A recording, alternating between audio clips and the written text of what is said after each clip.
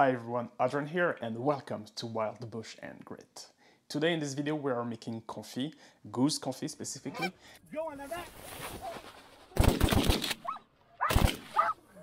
Confit is not limited to goose. Of course, there's the famous duck confit, but you can do confit with, almost any meat.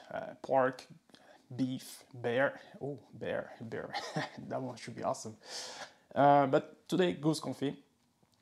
And confit is great for three reasons. The first one, obviously, super delicious. The second one is it's another way to preserve the harvest that you've made.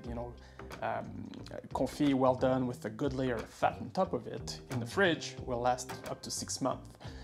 If you were to pressure can it, then on the shelves it has like years of shelf lives. And the third reason is it's a meal-ready solution. You're in a hurry, you want to eat quickly, you just need to do some pasta, potato, or salad. You warm up that confit and boom, you have a complete meal ready. So let's dive right into it. So here I have roughly 10 geese, just the legs. And I added 2 breasts and some duck legs as well. That's one. If you were wondering what's the difference between a goose and a duck, well, here it is.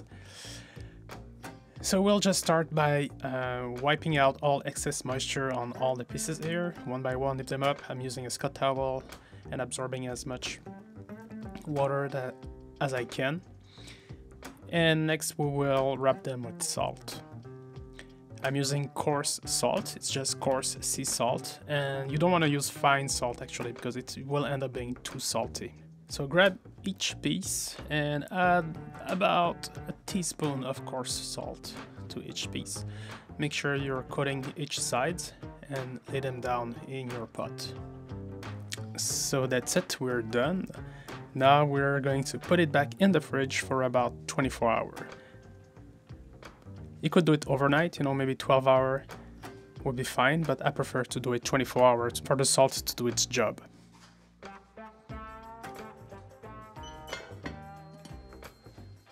Here.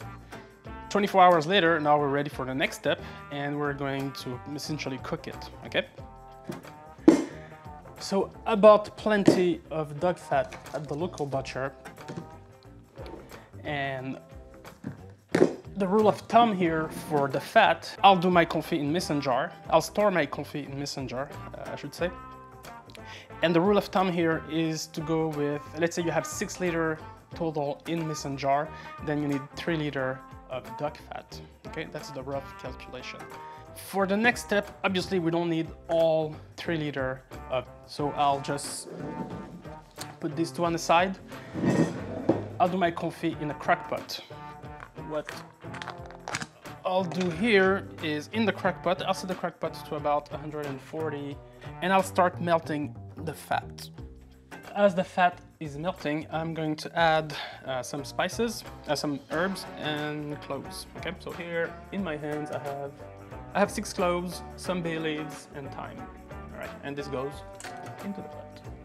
Here what I'll do quickly is the salting period has extracted some water from the ties here. So what I'll just do is I'll just pick up each piece individually. I'll just dab them with some Scott towels just to make sure that they don't have too much water on them. Don't add any water to your crock pot while making this confit. I've seen a few recipes calling for water. We'll say it, this is not the authentic way of making confit, okay? Making confit was a way to preserve meat, and adding water is counterintuitive to the objectives of preserving the meat. Okay, we actually want to reduce the water content, and this is why we're cooking in fat for such a long time, One quick clarification here, you can do that in your oven, no problem. The only thing you'll need is a recipient large enough to go into your oven. Temperature should be around 140. So here I'll just lay at the bottom of the pot all my pieces upon one another. And if I need more fat, I'll just add more fat. It's okay, we have plenty. And that's it, folks. So the fat is melting. Right now all the pieces are submerged. This is going to melt in a couple of minutes, so I'm not that worried. Yeah, that's it. So I'll just cover it and I'll let it cook and I'll show you what it looks.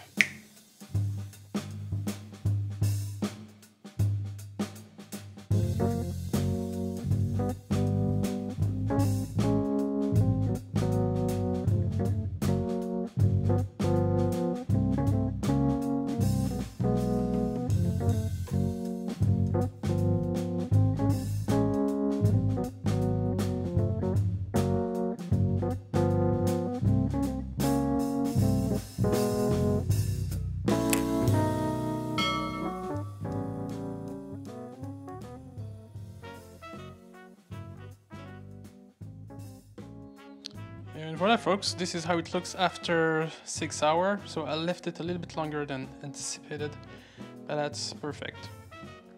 I just wanted that extra tenderness on those thighs.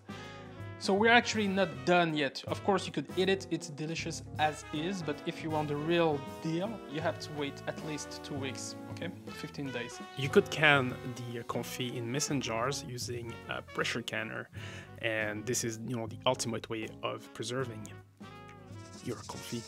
It's gonna last many years on the shelves. But for those who don't have a pressure canner, I have another method for you, and it's a 6-month method. What I recommend, not use a metal container, use glass, ceramic, even plastic would do fine. Here at the bottom, I'll just drop a pinch of salt, and I will start with maybe layering about 1 centimeter of fat. Okay, 1 centimeter, and we will let that fat harden in the fridge.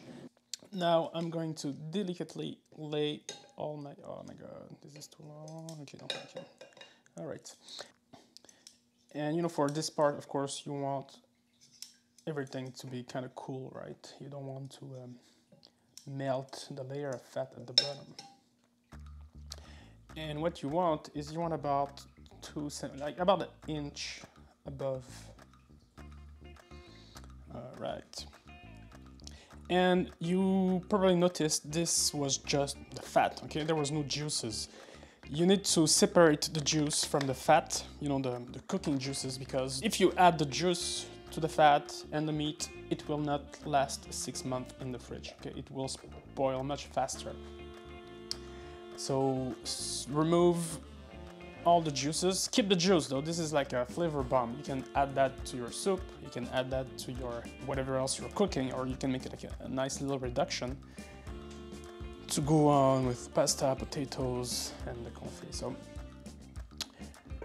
I'm gonna set this in the fridge, and that's it. Give it at least 2 weeks before eating it, okay? But the aging process will take 2 months to reach full maturity, all right? So at 2 months, this is going to be like the peak of all the developing flavors. You will not gain much after these 2 months. And that's it, folks. Now you know how to make your own confit. Whether you're preserving for a long time, short term, that's entirely up to you. Know that, again, you can do venison, bear, beef, pork, chicken, that's your choice. And you now also have a quick meal solution. You know, you like this video? Let me know in the comments. You have any suggestions, questions, something you're not sure in the process, please do chime in. Always a pleasure to engage with you. And if you're not a subscriber and you like this video, please do me a favor, hit that subscribe button, notification bell, thumbs up, always appreciate it. I'm glad to have you on board. And that's it, folks, so I'll see you in the next video. Bye-bye. See ya.